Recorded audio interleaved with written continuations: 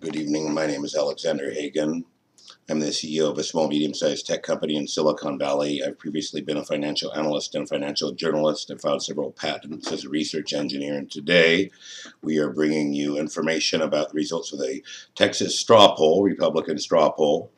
There were 707 paper ballots cast, and Ron Paul did get the majority by a narrow margin over Newt Gingrich. Interestingly, Mitt Romney really bit it.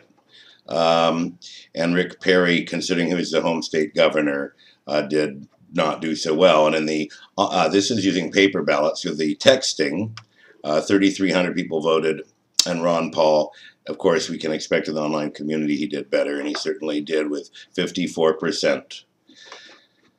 So that's all we've got for you today. Thanks a lot. Good night and good luck.